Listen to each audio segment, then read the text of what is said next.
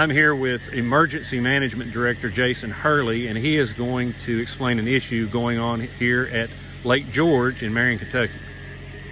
Good evening. I was notified by Kentucky Division of Water earlier tonight about an issue here at Lake George, that there has been some failure on parts of the levee.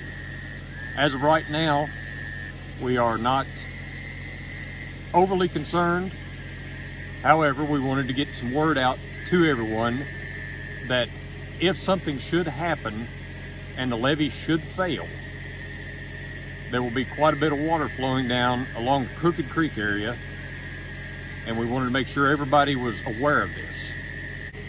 As of now, we've also, in conjunction with the city administrator, the mayor, as well as the county judge, want to assure you all that your water supply will still be intact and that you should not have any other problems with that.